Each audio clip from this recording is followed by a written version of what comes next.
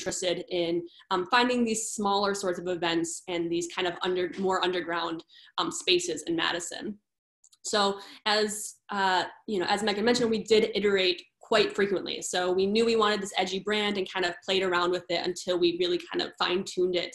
And through that process of kind of iterating and fine-tuning, we really were able to kind of develop a process so that way, at this point, we're able to start designing an image and within minutes be able to add tweak pieces so that way we know exactly if it's on brand or not. So it did take some time to actually get there, but I have learned a ton through this. I have worked with other marketing companies as well as help design brands for other companies. So this is not just, what we do for Underbelly, but it is something that we have done for other companies and other startups in Madison. So that's a little bit about me. And then after this, feel free to reach out or ask me questions here. But I'll get started on the presentation. Let's see. Okay, are we thumbs up if you're seeing just a big pink square right now? Are you guys seeing? No? Now? Thumbs, okay, awesome. This and let me know if you're no longer seeing that. So, okay, so I appreciate you all coming to this. Again, this is branding for artists and creatives. It's going to be a webinar on building a strong brand and then additionally why you should do it. So every customer facing business needs a brand, and every artist is a business. So this is going to be something, and this idea around being an artist as a business is going to be really helpful moving forward as we continue through this. So as we talk about this, it's this idea that you are selling to customers, clients, grants, all of that. So as you see yourself as a business, it is going to make this process of building a brand that's not just about your art, that is really about the business of your art, is going to make it a whole lot easier moving forward. And I will walk you through how you can actually do that. But kind of first, what is a brand? So a brand in the most traditional sense is a name, term, design, symbol, or any other feature that identifies one seller's good or service as distinct from other sellers. So that is the most traditional kind of basic idea of what a brand is. This is going to be your logo. You think of the Nike swoosh, the colors that, if you had heard about the thing with T-Mobile, they had tried to trademark the fuchsia they use. So traditionally, a brand is just all of those images that you kind of think of as a brand. But I tend to actually think of it as a more robust image than just this thing that it represents you. It is how you tell your story to your customer as a flash in the pan. So how you tell it to them quickly the first time they see you, and then how your customer expresses that story to friends. It is how you make your customer feel and how you distinguish yourself from competitors. So this is a much more robust sense of what branding is. It is not just the logo you created or the name of your company. It really is not just the what, it is the how, and then the what you, and then as well the action, what you do. So as we kind of continue that forward, I will discuss how you can kind of create this more robust sense of what a brand is and really why that benefits you as a business as well as an artist. So how does this relate to creatives? It's a lot clearer when you're selling shoes or you're selling backpacking gear or whatever. But as an artist, you will constantly be selling yourself to customers, clients, grants, and exhibitions. Having a distinct brand that tells your story is going to make it far easier for you to actually target the clients and spaces that fit your business best.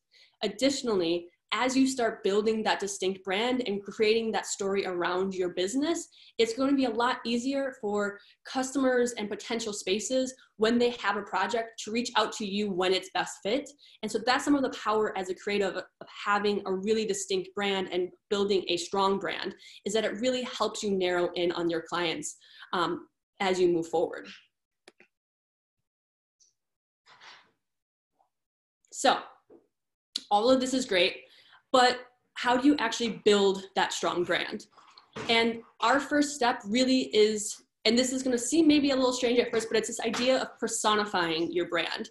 So thinking of your brand as a human, so you know, as Underbelly as a person in itself and its own entity, is going to make it a lot easier to apply more descriptions to it. So who is your brand if they were a human? What do they stand for?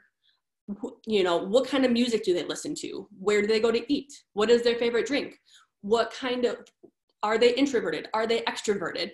All of those things will help start to create this super strong narrative of who your brand is. In addition to figuring out who specifically your brand is also figuring out who your brand isn't, really diving into things that maybe they don't stand for, or that are juxtaposed to you. Having that distinction of who you are and who you are not is really going to help figure out be able to create a more robust brand than just someone that sells shoes, someone that sells paintings. You're going to have a strong identity to that. Now, as an artist, chances are going to be that this is going to be more personal to you. It is not just going to be, you're not going to just do research to find product market fit. You're not going to look up what the next biggest trends are. But being able to personify the brand separate from yourself is going to make it a lot easier as you make business decisions. So who you are can be a part of your brand, but really distinguishing that from who you are as an individual is going to make it easier kind of with this exercise and with creating a brand that personifies your art and not just you as an artist.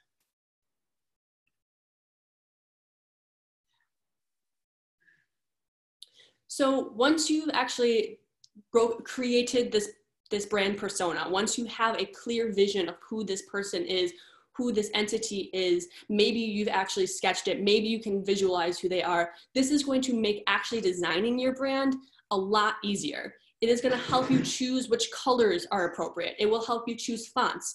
It will help you with choosing your tone of voice. So when you're posting to social media, it's not just the images you choose, but additionally, it's the punctuation that you have in the text. It's whether or not you use emojis. Do you use periods or exclamation points? If you use exclamation points, how many exclamation points do you use? If someone comments on your art, how do you respond? Having a clear person who personifies your brand is really going to help make it so that way you're responding in kind as your brand and not just as you as a person.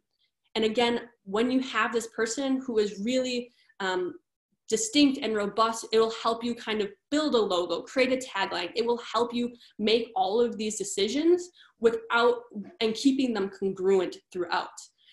For Underbelly, we knew that we were a bold brand, that we were going to be more in your face, but also non-offensive, that we were going to kind of be straight shooting, but also playful. And so all of those things went into play when we were deciding what colors to choose, what fonts do we choose, how does our tonality, all of that kind of helps create a robust brand that really paints a picture and doesn't just fall flat on the page.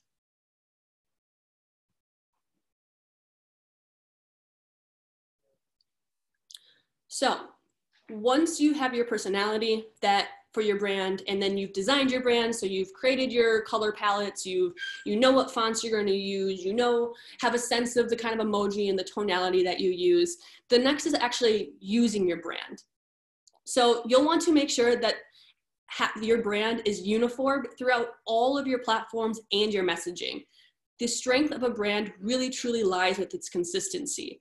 It does not matter if you have the most beautifully designed logo, if you have the best color palette, if you have a wonderful website. If it is not an all-encompassing brand, then it is going to fall flat, and it is going to be really hard for your customers and your users to really understand and be able to depict that to you and to their friends. So when you're using your brand, make sure you are using it on your social media. So again, that goes not just the images you post, which are one key component to it, but also the tone that you use in the text itself. This should go without saying, but your website should be on brand. Make sure the colors are consistent throughout. Make sure you have the same font throughout. Make sure you have the tonality throughout. All of that should be on your website. If you use a Patreon, you customize it as much as you can. If you're, with the names of the tiers, with the images on the tiers, all of those can be customized, and you should customize it. The same goes with newsletters.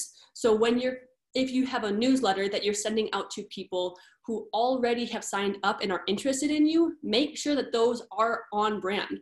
So change the color of everything. Make sure everything is in line. These people already have said that they're interested in working with you or interested in your content. And so this is another opportunity to kind of reestablish that relationship with your customers or clients. And again, this also kind of goes with marketing material. So if you have business cards, make sure that they include your imaging and make sure it includes your logo and it looks like your website. If you are having an event, make sure that would fit within this world, or it's an event that your brand persona would go to. If you are creating posters, make sure that, as an artist and a creative, you are probably using your own art, but make sure that the material around it fits with the rest of the brand that you have designed.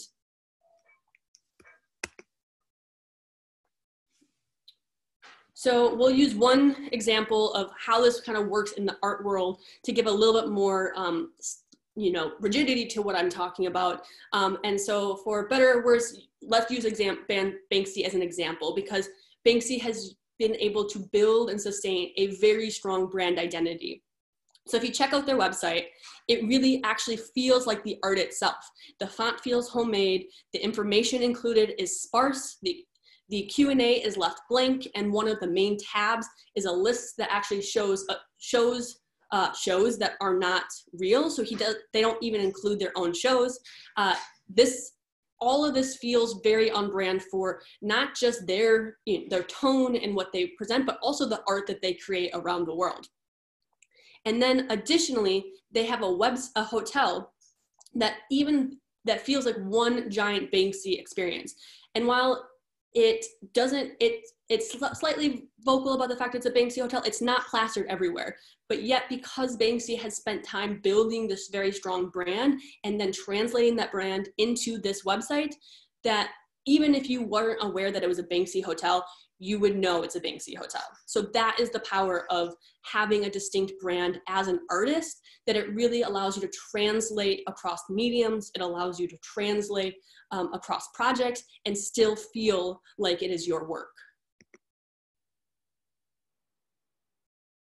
So,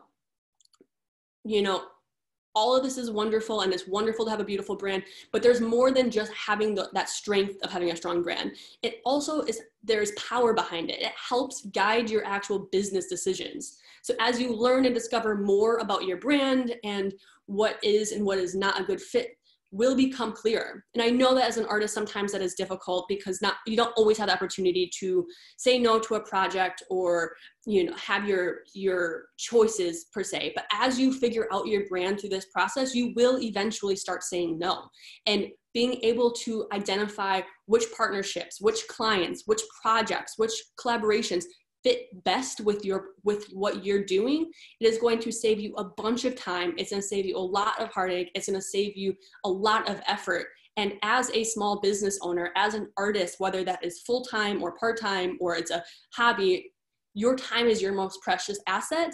And having a brand that helps you guide your business decision is going to be one of the biggest assets that having a strong brand can actually do for you. So the other thing that is so powerful about having a strong brand is it builds not just users and customers, but it builds loyal fans. So think about some of the brands that you know and that you love. Why do you love them? Why do you even recognize their names? We buy and use products and services all the time that we don't know where they came from, who runs them, or anything. But your favorites, you know them, you share them, you follow them on social media, you recommend them to your friends, you fundamentally know why they exist. The power of building loyal fans is that you no longer have to be the only one marketing yourself. Your fans will start marketing for you. And the best way to actually build more fans is by having people who already love you talk about you. And by having a strong brand, it allows some sense that the that your fans know you and have expectations for you. And as you live up to those expectations, you create more and more loyalty.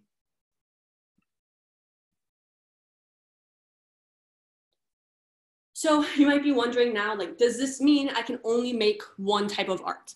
And the answer is absolutely not.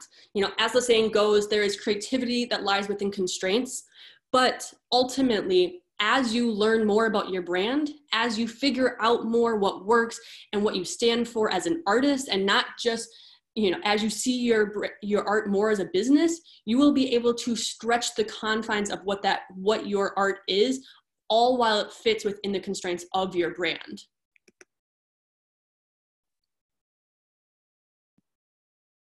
So putting this all together a little bit. So the first step is really building that brand personality. So that is creating the persona, that is, you know, describing it and animating the brand to really figuring out what you stand for, what it looks like, what your tone is, what the personality is, all of that, building out that persona. Then using that deeper understood persona that you have developed to really create tangible brand decisions. So those are the color palettes, the logo, the any slogans, products, all of those really kind of those more tangible brand decisions. You'll be able to easily make that based off of the brand personality that you've already developed. And then finally, using that brand persona plus design to really help build and guide your business decisions. You know, as an artist or a creator, this is probably going to be a lot more personal than simply looking for a product market fit. Your brand persona will most likely be an extension of you, and that is absolutely okay. But using this practice of personifying your brand and thinking about your brand further out as an artist will allow you to make real business decisions. Additionally, it's going to make posting to social media and Patreon and all of the other platforms that are really necessary to run your business, it's going to make posting those a whole lot easier because you won't have to recreate the wheel every time you go to post or every time you go to create a newsletter. You will have a guide that will help you with those processes. So it will make those sometimes less exciting or less fun tasks to running, especially a creative business. It will make those a lot easier and save you a ton of time.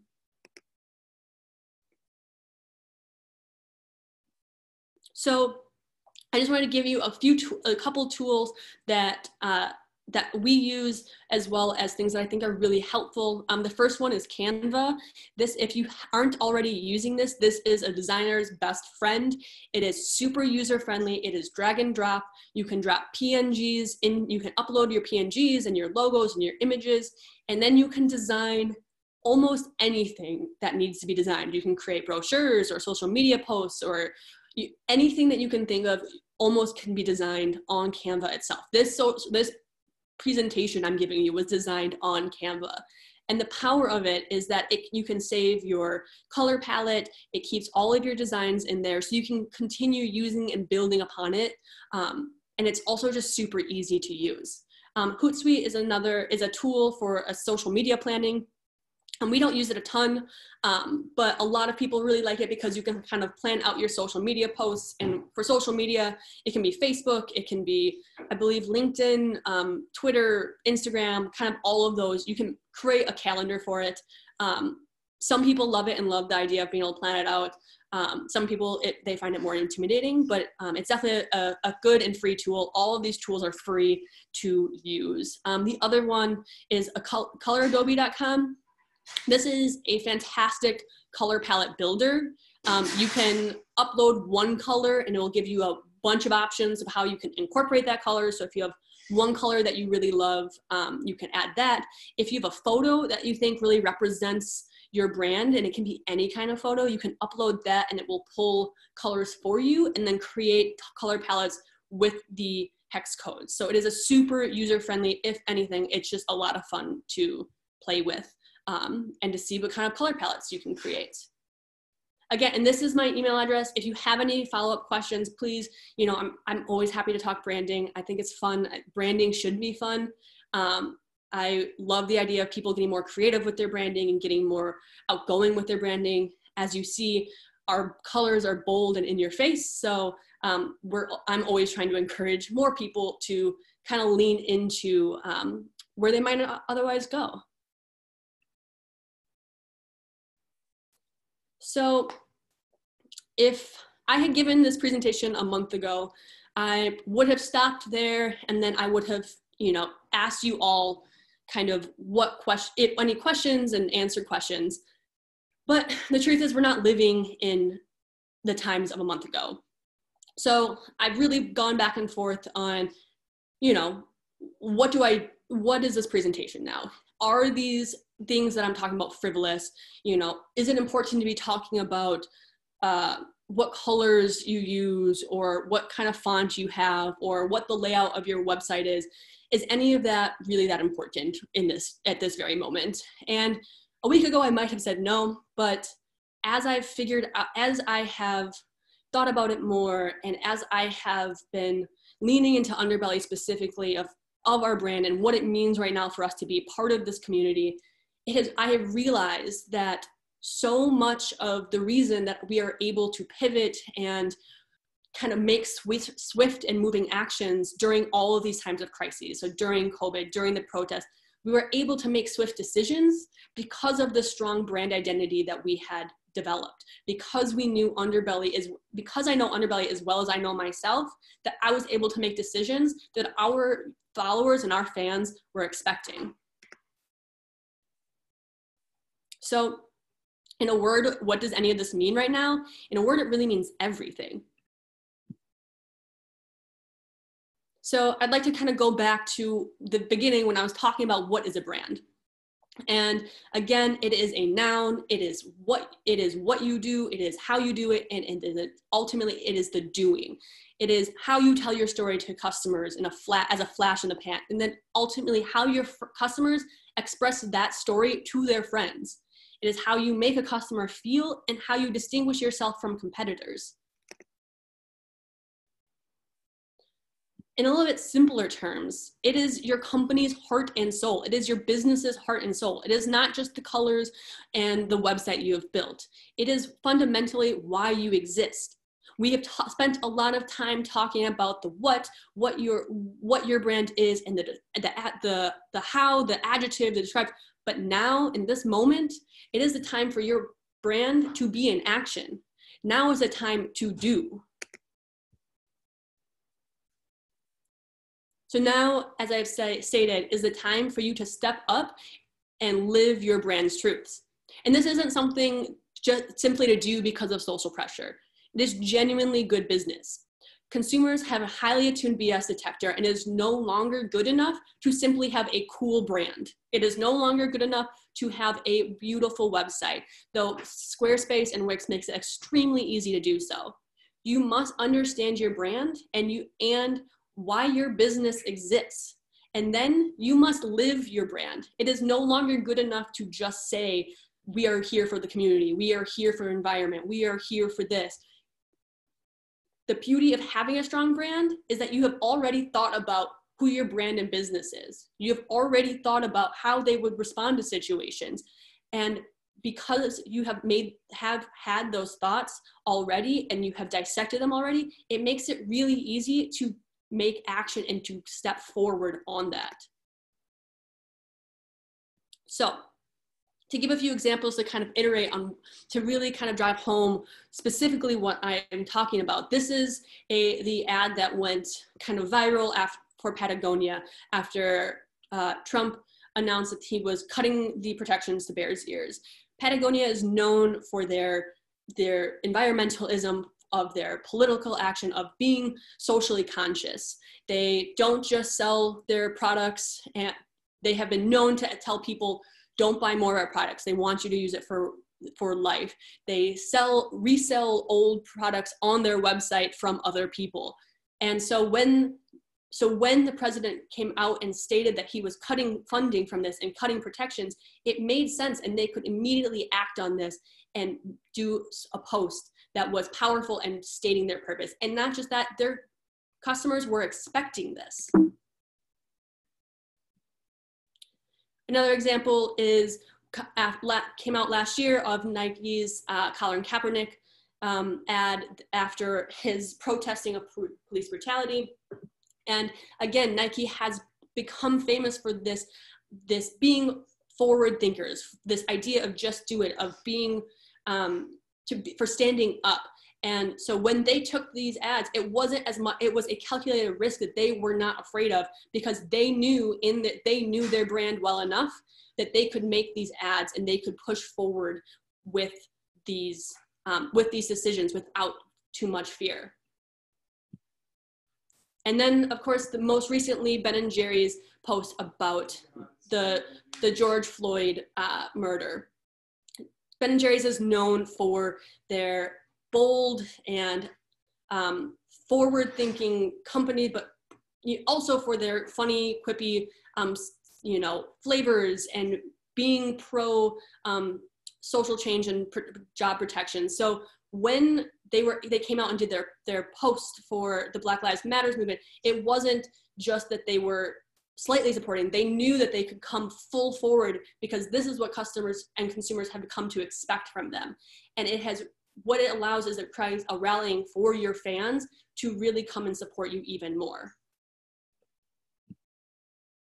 So kind of to sum all of that up, a distinct brand will help you know how to use your platform in times of crises, how to make a pivot, to use it as your guiding light as you continue to move forward.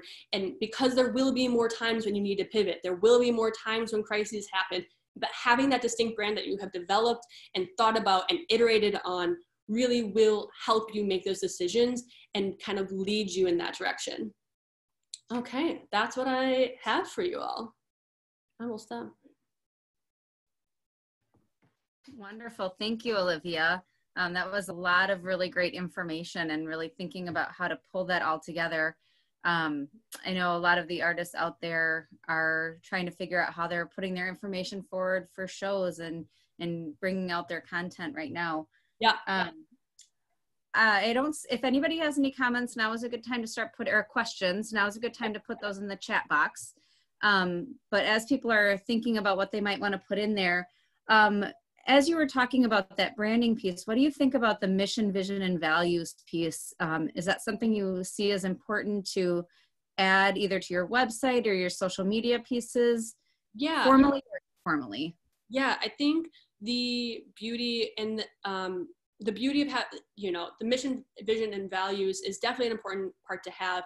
I think and it really kind of goes either way, that you can have it on your if you have it on your website, that make sure that it's something that you live by.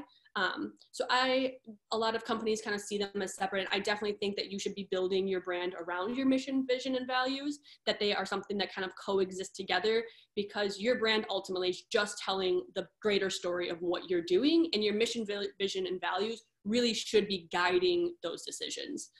So I think that having it on your website is going to be something where it's accessible. I think it's important for people to know it, but it's more important that you yourself actually know it and that you're living by it. So if you don't have a clear mission, traditional mission, vision, and values, that I don't think it's imperative to have it on your website, because I think it's more detrimental if you have that and then you don't live by it, than to have one that you've quickly scrapped together that is that then doesn't really mean anything.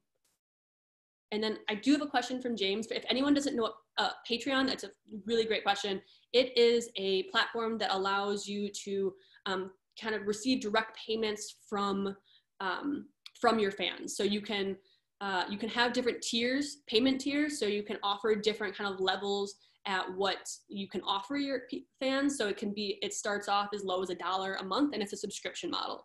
So you can say $1 a month, and that's just for people who want to just support you, but you can kind of go up to whatever you want and offer things for, commission, maybe getting monthly commissions or goodie bags, or it really is kind of like a creator's playground of what you have as a creator, and what it's kind of a direct way to engage with your fans and have them directly support you. Patreon does all of the billing, they do all of the whole management side of things, and so it's a kind of a platform. So, is it a similar platform that you would use to do like with your inventory, or is it more of an engagement tool and with product and services, and potentially just a support mechanism to have a somewhat steady stream of income. Yeah, more of it's kind of a platform for discovery. It's kind of if you imagine people paying for your Instagram, but then also potentially receiving goods. So it kind of ties a whole bunch of things together. So you can have, you know, kind of private kind of live streams that you can kind of have one-on-one conversations with you and your fans, or you can even they really kind of make it really easy, but I don't believe they do inventory on it. So that really is probably more on your end. But I could be wrong with that. They might have there might be an inventory for a higher tier. Gotcha. So I have a couple questions coming in. One of them is, I want to build my brand, but I want to create art, and I have a full-time job or even maybe a part-time job. So how much time do you think I need to spend on my arts administration each week? Yeah, I mean, that's a really fair question. And I don't think there's like a set solid answer, which I know is kind of a cop-out, but honestly, I think you can kind of do it in bits and pieces. I will be really honest and say that when we first started Underbelly, that we didn't have a really strong cohesive brand. We had a really strong idea of what we wanted to look like, but it really did take the iteration of figuring out, testing things, showing it to people, and really gauging reactions to make it more cohesive. So I would say, honestly, doing the exercise, you know, of creating a brand personality and a brand persona, and that shouldn't take you a ton of time. That shouldn't take you more than, I mean, I think we spent maybe a half hour on it.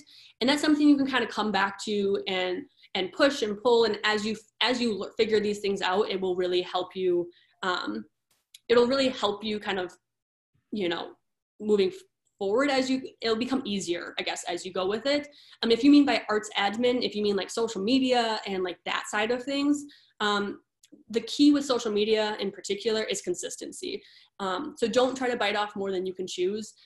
So like, don't commit yourself to posting 3 times a week, because it's gonna be easier if you post once or twice a week, but it's always once or twice a week. That's gonna be a lot easier, because you don't want to make this miserable. And like, that's part of having a strong brand, is like, even as someone who primarily works on social media, like, it's stressful to post on social media, and it's exhausting, and it's not always what I want to be doing.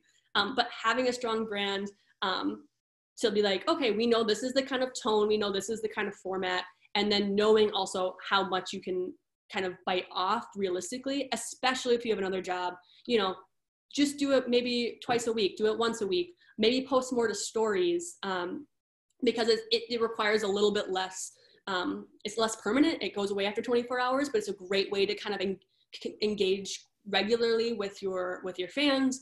The other really great thing is, you know, posting with other people. So liking other people's comments. That's another good way to like re-engage. It takes a little bit less effort. As a general, I would say, you know, maybe an hour a week, a couple hours if you're first getting up, you know, kind of figuring it out. And you know, it will get easier. It will get a lot easier as you do it more. That is true. And never does it before, but yeah. Another question is, how important is it for an artist to have a logo, especially visual artists where their art might be telling their story, or being part of their brand, but the specific logo piece? Yeah, I mean, it's really up to you. I don't know if it's like super necessary. I think some people really like having a logo because it feels, there's a certain level of like professionalism, I think, that people feel with having a logo. But I don't think it's necessarily, especially with artists being, you know, your Instagram handles or your artist name sometimes becomes more well known than your logo. If you have a tag, you can also use that as your logo. We have a logo, but I don't think that's what we're most known for. We're probably more known for some of our other images beyond just our logo. So I think if you have more cohesiveness in in the imaging itself, that like actually having that logo as a visual artist becomes less important. But also I totally understand if you want a logo to put on your business cards, because it does feel a little bit more official, would be my.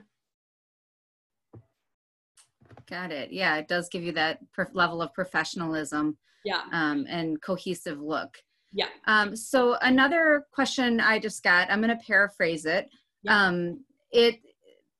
The individual has been doing some projects, and it's projects they feel good about, but they maybe aren't really part of their brand, but still feel like it's important to be working on these projects.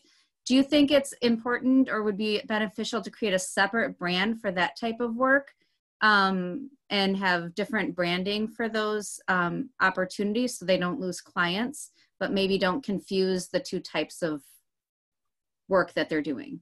Yeah, I think, I mean, I think it can kind of depend on what your art, you know, how separate they are, right? So if you are primarily, for instance, a portraitist, and that is your main art business, and you are now doing something, you are engaging with a nonprofits that is not anything to do with your portraits, you absolutely, I mean, you can, the struggle that obviously creating more brands is that it just becomes more work is kind of the end game. And so if there's a way you can tie them in together but they don't completely butt heads, I think that's okay. And I know it kind of sounds counterintuitive to kind of what I was just pitching, but I think if you kind of reflect on kind of deeper of like what your brand persona and what your art brand, your business persona is, you might not see that they're as juxtaposed that they might initially feel. So as you kind of build out that person, you might realize that it actually fits in that umbrella. Now, that being said, it's also kind of basing it off of, it's hard to make that assumption, but building more brands and more social media, the struggle is, the benefit is that you can be more brand specific and you can be really honed in. The struggle is you may have potentially doubled your work, and also that you're splitting your audience. Because as we know, social media, the more likes you get, the more follows you get, the more you rise to more people's feeds, and it's easier to get discovered. And so it's that weird, it's a kind of that, is it beneficial to kind of have all of those people under one roof and figure out a branding and a persona that might actually fit all of these things together? Or are they too juxtaposed where you're like, they don't actually make sense? Like, they make sense in my head together, or they make sense because of I'm passionate about this side thing, but like they're just too contradictory to actually put in one space.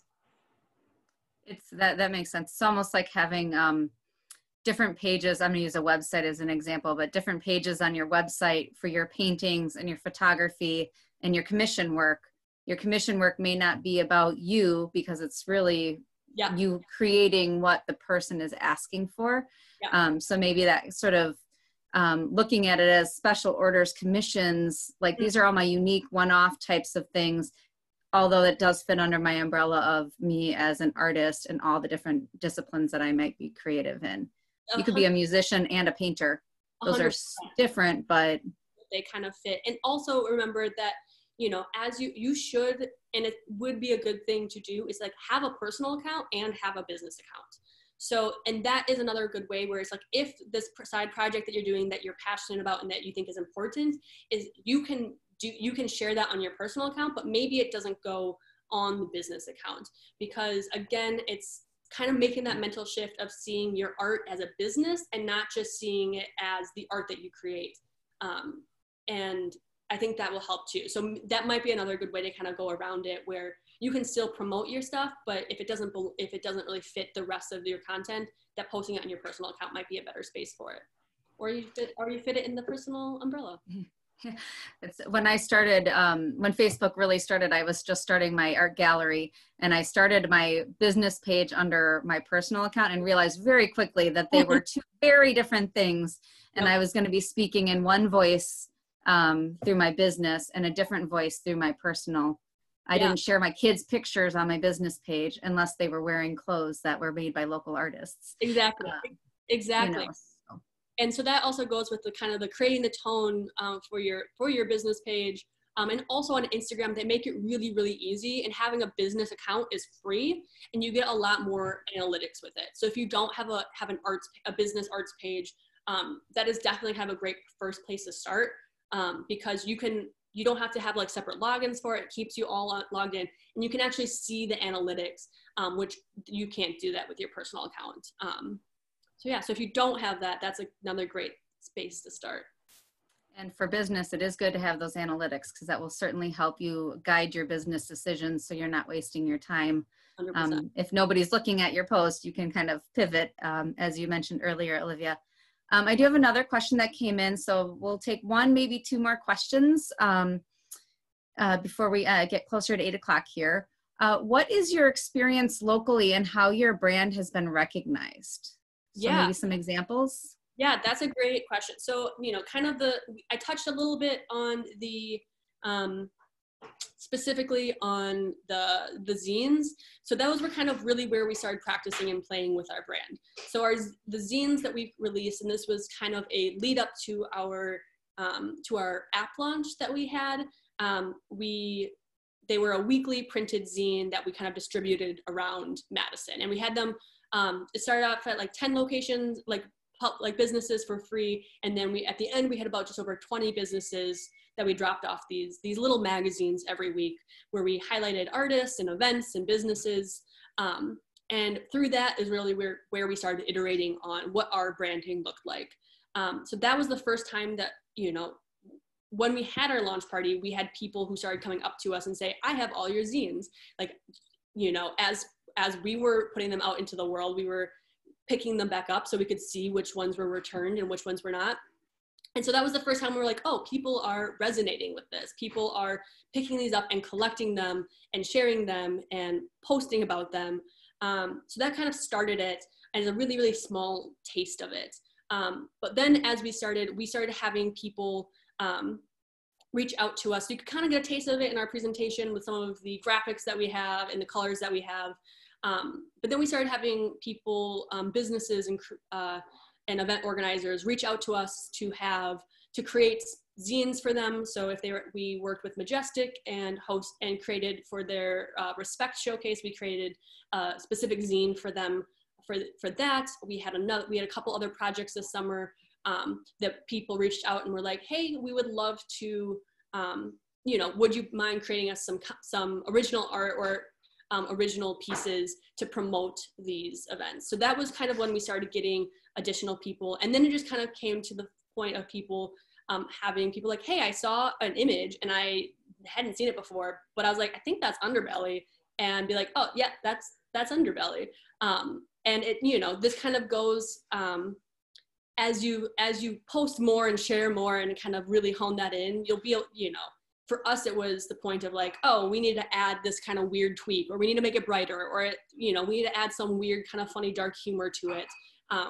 And so, yeah, I don't know if that actually answers your question at all, but that was kind of some of it. We are working on a few other projects. We've had other projects where people come to us specifically more for like commission things that are like, hey, we'd love to make zines with you, or we're interested in, in a collaboration, or a lot of it has been, a lot of events that we do. It's a lot of, collaborative events. So yeah, so we're still known to a lot of people for being the people who made the zines. And we still make zines, so we're happy with that. So it sounds like you can't just rely on your social media or being behind the scenes, but you got to get out there in the world and start connecting and collaborating.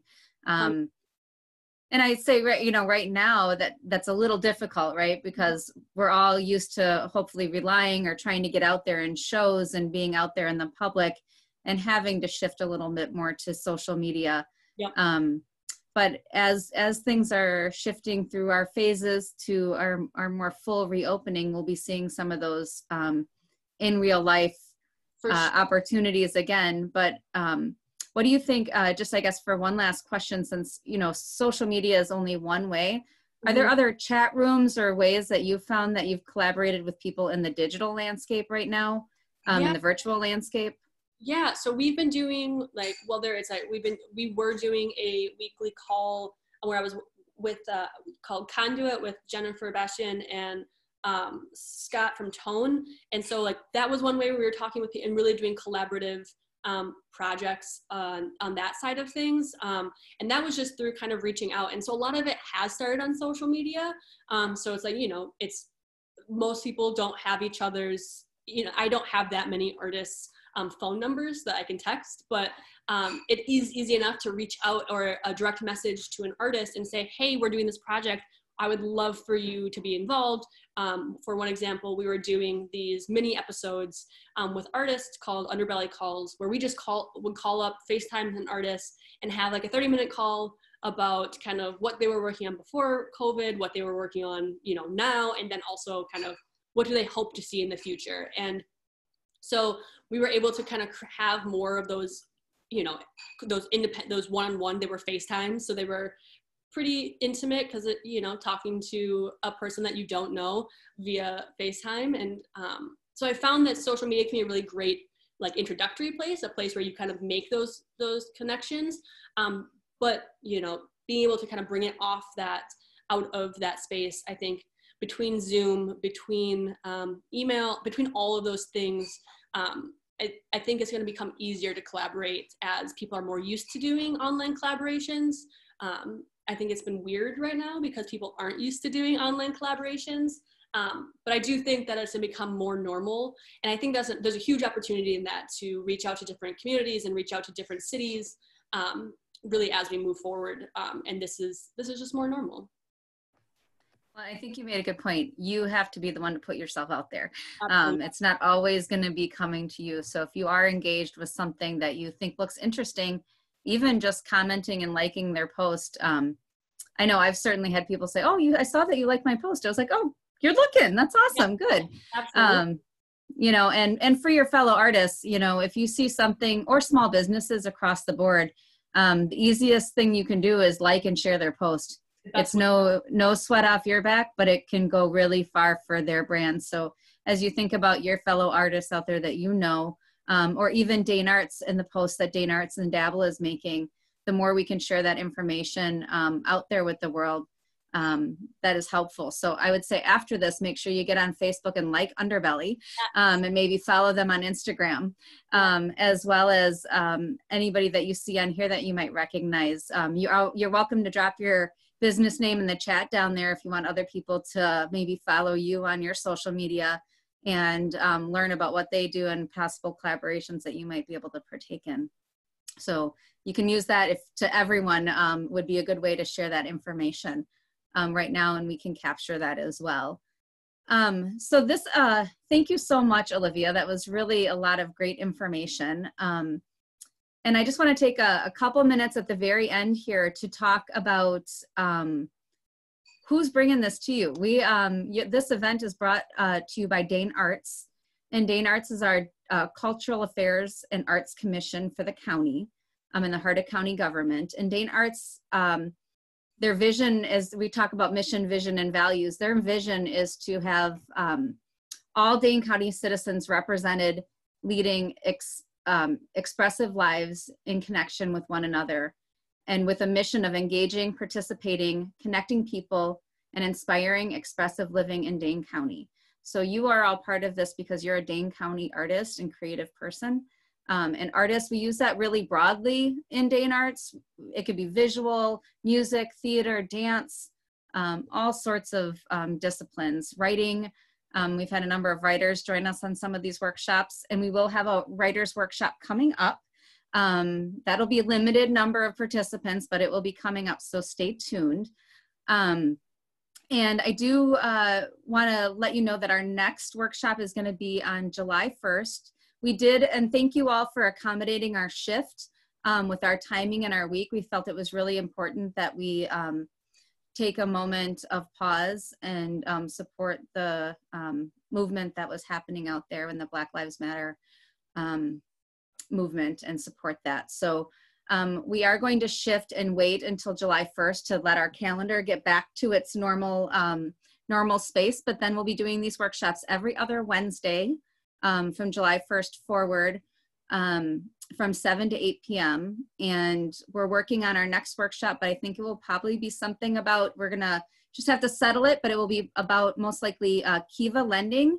And so that is a zero interest loan, crowdfunding loan source. And there may be some matching dollars available. And it's a way for you to, maybe you need to purchase a new printing press and you're just don't have the cash on hand, or you need to buy some new materials, or you want to apply for a show. There's a lot of great ways that you can use Kiva as an opportunity. So we're looking ahead to some of those. And make sure you visit danearts.com and sign up for their newsletter. That is where you're going to get all the straight information from Dane Arts about funding opportunities, grant cycles, more on these workshops, other commission things. When Dane Arts is looking for artists, they're going to use that newsletter as a platform to outreach and share information. So if you want to be in the know, make sure you check that out. And Dane Arts has been doing some funding with their DANG grants, D-A-N-G grants. And so that is a great opportunity to help you continue moving forward as you're affected here through COVID and as we come out on the other side. I had with me today Sarah and then Mark, the executive director with Dane Arts, and Adelia. They're all with Dane Arts and part of our DABL team here, the Dane Arts Buy Local initiative. And we're the ones behind providing this workshop series. We did a pivot this year from our normal art fairs that we had been running, and we pivoted to the educational component because we know artists are still trying to fill their toolbox with skill sets that they can have to build their brand, build their business, and grow as a professional artist. And again, we use professional. If you call yourself an artist, you're an artist and you are a professional. If you are making stuff and you don't call yourself an artist, you're still an artist. So own it. And, you know, and reach out and let us know if we can do anything to help you. And Olivia did give her contact information. Sarah is over there filling the chat box with information. We will follow up this event with a follow-up email that will have this presentation as well as other materials and links, as well as a feedback form. And we would love to hear from you if you have a workshop that you would like to teach. Reach out to us and we'd be happy to see if we can work out a way to have you be one of our presenters. It is a paid gig. We believe in paying artists for their work. So reach out to us and let us know if you have something that you want to share with the arts community in Dane County. And with that, it is 8 p.m. and we want to stick right to our timeline. So you all have a great night and we really appreciate you being here. Thank you so much, everyone.